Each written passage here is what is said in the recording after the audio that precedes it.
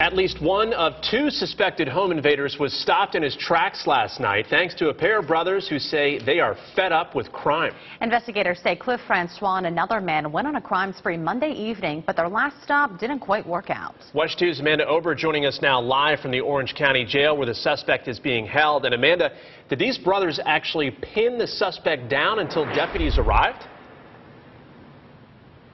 That's right. The two brothers targeted by these suspects did hold one of them down and held them for a good 10 minutes until deputies could come put that suspect in handcuffs.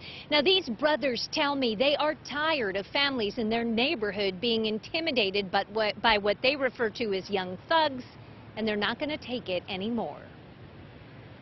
Is a home invasion, robbery with a firearm, grand theft, destruction of evidence, kidnapping. 19-year-old Cliff Francois faces lots of charges after the two brothers he's accused of targeting decided they weren't going to let him get away with it. Because nobody gonna come into my house and tell me this is my house, you know? That's what happened to my mind. Juan Moreta and his brother Nelson Rodriguez live in this house on Wakula Way. Monday night, Rodriguez was taking this cut-through from a nearby bus stop when he says Francois and another man approached and demanded all of his valuables. The guy that was right in front of me, he kept saying, you know, if I did anything, he was going to shoot me, reaching in his pants. Rodriguez gave the men his belongings, but they then demanded to be taken to his house. He made up a story about needing to get a key from a neighbor. He then told that neighbor in Spanish to call police, which the suspects didn't understand. The suspects then forced Rodriguez towards his house, but when they burst inside, they encountered Rodriguez's older brother. As a team, the brothers successfully wrestled Francois outside and to the ground. We grabbed him inside and then we took him outside until the cops came out.